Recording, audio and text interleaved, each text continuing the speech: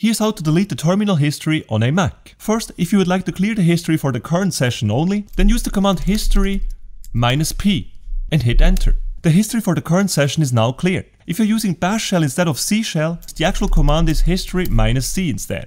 Now, if you would like to delete the entire history file, so not only for the current session, then here's how you do it. If you're running C shell, which is currently the default shell on Mac, by the way, here at the top of the window, you should actually be able to see if you're running C shell or bash shell. So in our case here we're running C shell, then the command that you need to use to delete the entire history file is the following. Once you've entered that command, simply press enter to delete the entire history. I'm not going to do this in my case right here because I don't want to delete my history currently. Now if you're working in bash shell, then here's the command that you need to use instead to delete the entire terminal history.